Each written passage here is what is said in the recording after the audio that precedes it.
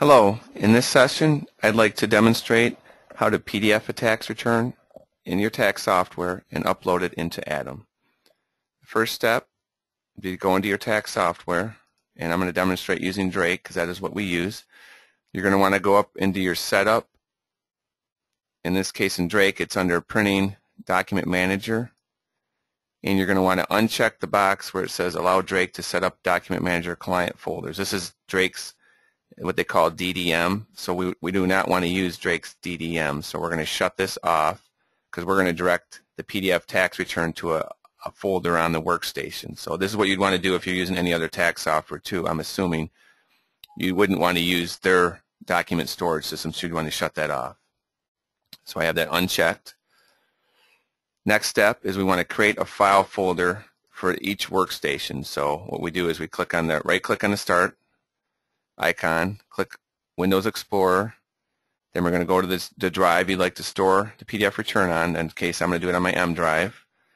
Then we put it in a folder we just named Data. Open that up, and then we have another folder we call Scan Snap Scans. And I'm going to say this is going to be Workstation 81, so I'm going to call it, we just call it User 81. As you see here, these are all the different workstations we have in our office, so they each have a folder.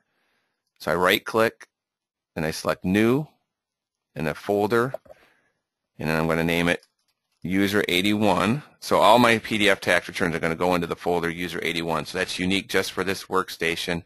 That way you don't have other people going into the same folder that you're in and you get confused on which tax return you want to grab and upload into Atom. So from here, now I want to go ahead and save this User 81 as my favorite. So I'm going to right-click and drag it up here to my favorites on the left side. It's going to say, do you want to create a shortcut? I'm going to click yes.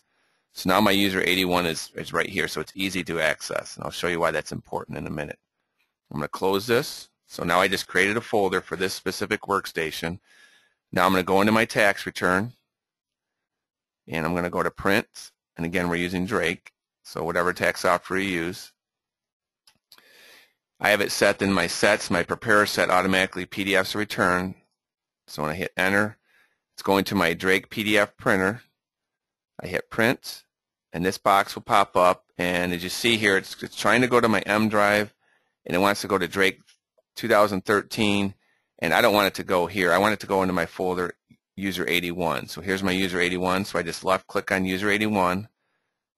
Now I have it, as you see, M, Data, Scan Snaps, User 81. There's nothing in here right now. I just hit Save.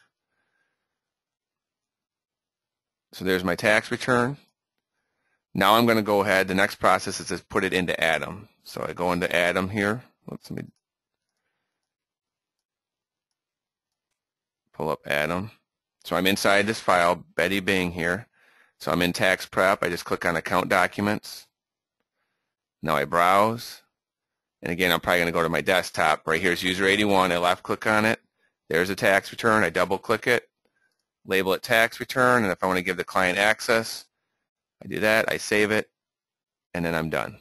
So now when I browse again, it's going to go right back to my User 81, but if your computer ever reboots, it's probably going to lose this connection, but it's really easy just to go ahead and click over here, User 81, and you're right back into the right folder. So you want to do the exact same thing with your scans. You're going to want to scan, go to the exact same folder that you're putting your PDF tax returns in. So in this case, I'd put it in User 81, and I would just browse, grab my W-2s, and then label them, and then I would save. So that's the process you'd want to do to create PDF tax returns in your tax software and then upload them into Atom. Thank you.